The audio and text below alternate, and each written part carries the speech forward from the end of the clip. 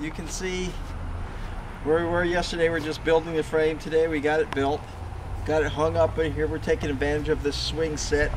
It's really kind of because it's here, but it also because it gets it up off the ground and there's nothing underneath it, so you can mow under it and you don't have a lot of obstructions to trip over. And I won't break my back trying to take care of it. It's at a nice height to work on. And we're hoping that this 4 inches of PVC pipe filled with a good rich gardening soil is going to be all that these plants will need for good nourishment. You see, we just put it in a drip irrigation system, and we have drainage holes here, so hopefully we'll keep it well moistened.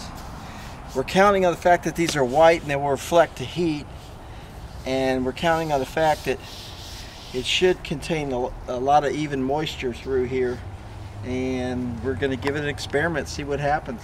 We'll keep it out of the way of dogs, and hopefully from most of the squirrels, because of the cabling and stuff that we're using here. Of course they can jump down, but hopefully we're not They could grease it. Easy for them.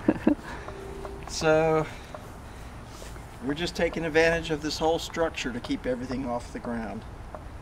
We're getting ready to hook up the water line. We'll probably run some more misters over on these strawberry plants and so forth. Anyways, that's for this episode. Okay, thank you, Steve.